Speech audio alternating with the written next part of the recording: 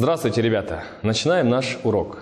Тема нашего урока – преобразование выражений, содержащих знак квадратного корня. И сегодня на уроке вы научитесь выполнять преобразование выражений, содержащих квадратные корни. Давайте начнем сразу с примера. Нужно упростить данное выражение. Вспомним прошлые уроки. Здесь у нас имеется 3 квадратных корня. Обратите внимание на первый квадратный корень. Под ним стоит число 363. В этом случае мы будем выносить множитель из-под корня. Для этого нам нужно 363 представить в виде множителя, в виде произведения двух чисел, одно из которых будет являться квадратом. Итак, запишем 363 как 3 умножить на 121. 121 – это 11 в квадрате. Далее, под вторым корнем мы видим разность квадратов, которые мы можем разложить на множители. 42 минус 33, 42 плюс 33. И под третьим квадратным корнем у нас смешанное число, либо смешанная дробь. Мы приведем его к неправильной дроби. 48 умножить на единицу 48 плюс 1 – 49. 49 48. 48 давайте запишем как трижды 16, так как 16 – это 4 в квадрате, а 49 – это 7 в квадрате. Переходим к следующему. 11 корней из 3. Здесь 42 минус 33 – 9. 42 плюс 33 – 75. Далее, как мы уже сказали, корень из 49 – 7. Корень из 16 – 4. Продолжаем. Итак, 75 мы можем записать как 25 умноженное на 3, а корень из 9 равен 3. Мы извлекли корень. Здесь 24 и 4 можем сократить, получим 6, 6 и 7, получаем 42. Посмотрите на данную дробь. Здесь в знаменателе стоит иррациональное число, корень из 3. Мы должны избавиться от иррациональности, давайте перемножим на корень квадратный из 3 и числитель, и знаменатель. Получим корень из 3 делить на 3. Здесь мы с вами получили корень из 25 равен 5, 5 на 3,8 – 19, 19 на 3 – 57. Далее 42 и 3 мы можем сократить, получим 14 корней из 3, а 11 корней из 3 минус 57 корней из 3 дает нам минус 46 корней из 3. В сумме мы получаем минус 32 корня из 3. Получили ответ? Следующий пример. Обратите внимание, под квадратными корнями у нас находятся обыкновенные дроби. Мы можем отдельно взять числитель под квадратный корень, отдельно знаменатель. Корень из единицы – единица, корень квадратный из 6 запишем. И для того, чтобы избавиться от иррациональности знаменателя, перемножим на корень из 6 и числитель и знаменатель. Точно так же со второй дробью. Корень из 3 делить на корень из 2, перемножим на корень из 2. Для того, чтобы избавиться от иррациональности знаменателя. И корень из 2 делить на корень из 3, числитель и знаменатель перемножим на корень квадратный из 3. 54 мы можем показать как 9 6, так как 9 – это 3 в квадрате. То есть мы можем вынести множитель из-под знака корня. Далее переходим к следующим дробям. Корень из 6 делить на 6, корень из 6 делить на 2, корень из 6 делить на 3. Минус 3 корня из 6. Теперь мы можем привести к общему знаменателю. Общий знаменатель у нас равен 6. Дополнительный множитель здесь 3, здесь 2, а здесь 6. Получим следующее выражение в числителе. Везде у нас квадратные корни из 6, соответственно, мы можем сложить или отнять. Получим 1 корень из 6 плюс 3 корня из 6 равен 4 корням из 6 плюс 2 корня из 6, 6 корней из 6. Минус 18 корней из 6 дает нам минус 12 корней из 6. 12 разделим на 6, получим минус 2 корня из 6, что является ответом. А теперь давайте упростим данное выражение. У нас знаменатели одинаковые, следовательно, мы приведем к общему знаменателю. В числителе запишем 24 минус 3 корня из а. Можем вынести 3 за скобки, получим 8 минус корень из а. А у нас в знаменателе корень из а минус 8. Тогда давайте вынесем минус 3 за скобки, тогда получим мы корень из а минус 8. Соответственно, мы их сократим, получим ответ минус 3. Следующее. Здесь в знаменателе каждый множитель возьмем под отдельный квадратный корень. То есть получим корень из c умножить на корень из d, корень из d умножить на корень из m.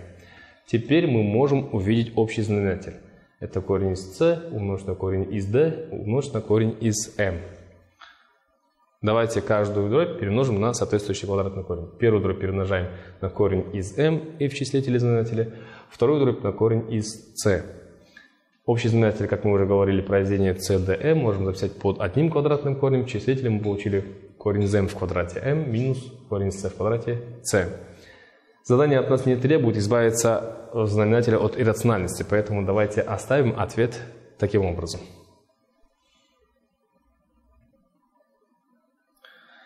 Нужно выполнить разность. Для этого нужно найти общий знаменатель. Общий знаменатель произведения двух знаменателей. Давайте первую дробь в числителе и в знаменателе перемножим на корень квадратный из b, а вторую на корень квадратный из b минус 2. Тогда мы получим следующие дроби. Теперь мы можем записать все в одной дроби. То есть общий знаменатель у нас корень из b умножен на корень из b минус 2. В числителе мы раскроем скобки. Корень из b на корень из b в квадрате, корень из b на единицу плюс корень из b. Здесь будьте внимательны, знак минус, поэтому запишем в скобках произведение следующих двух выражений. Получим такое выражение, раскроем скобки, корень из b в квадрате дает нам b. b минус b взаимно уничтожаются. 2 корня из b плюс корень из b это 3 корня из b, 3 корня из b минус 3 корня из b также дает 0. То есть мы можем их убрать. Получаем 6 в числителе, в знаменателе корень из b умножен на корень из b минус 2. Данное выражение является ответом. Обратите внимание на числитель первой дроби.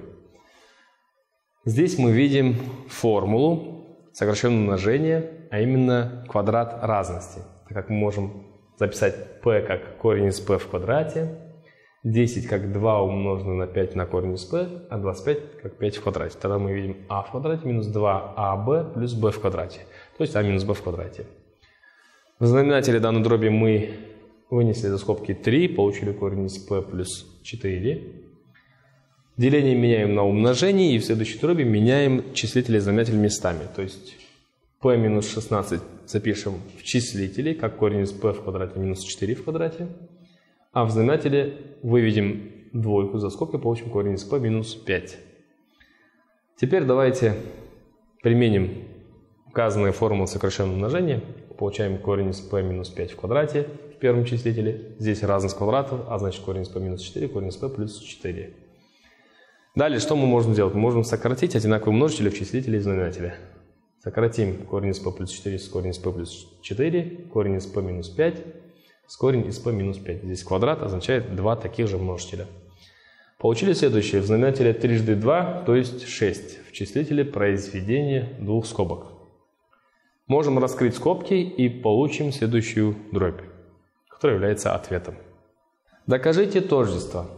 Нам нужно доказать, что левая сторона равна минус единице. Давайте возьмем левую сторону и начнем преобразовывать, а точнее выражение в скобках.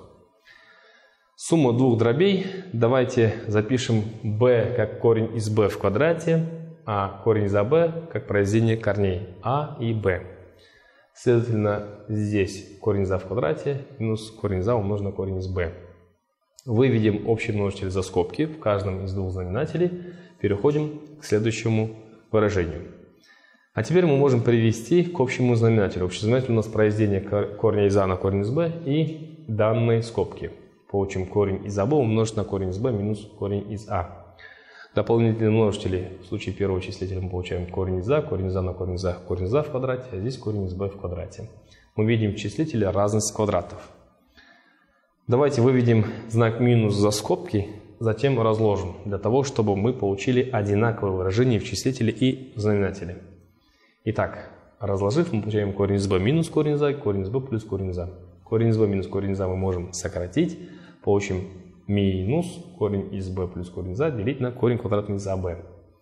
Мы упростили выражение в скобках. Теперь перемножим на следующую дробь. Корень из ab делить на корень из b плюс корень из a. Корень из b плюс корень из a можем сократить. Также можем сократить корень из ab. Тогда получаем минус единицу. Доказали тождество. Слева получили минус единицу, справа также видим минус единицу. Внесите множитель под знак корня и упростите выражение. В данном случае множителем является x минус 4. Мы должны его внести под знак корня. Нам неизвестно значение x, соответственно, мы не знаем, какой знак у данного выражения, то есть оно является положительным либо отрицательным. Тогда мы рассмотрим оба случая. Если данное выражение не отрицательное, тогда мы можем внести его под знак корня просто в квадрате, и ничего не изменится. А если же данное выражение отрицательное, мы должны знак минус оставить за знаком корня, а само выражение возвести в квадрат и записать под квадратным корнем. Приступим. Итак, если x минус 4 не отрицательный, то мы запишем под квадратным корнем x минус 4 в квадрате. И в знаменателе как раз таки мы увидим данное выражение в квадрате, то есть x минус 4 в квадрате. Если рассчитать скобкой, мы получим x квадрат минус 8x плюс 16. Сократив числитель и знаменатель, получаем корень квадратный из единицы или просто единицу. Во втором случае, если x минус 4 является отрицательным, тогда мы оставим знак минус за знаком корня. Запишем минус, затем x минус 4 в квадрате, внесем под знак корня. Также сократим, получим корень из единицы равно единице, только со знаком минус 1. То есть во втором случае мы получили минус единицу. Ребята, на этом наш урок завершен. Сегодня мы с вами решили несколько примеров на выражения, содержащие знак квадратного корня. Мы рассматривали примеры на вынесение множителя из-под квадратного корня, на внесение множителя под знак квадратного корня, а также избавлялись от иррациональности знаменателя в случае некоторых примеров. Я желаю вам всем полезных знаний. До скорой встречи!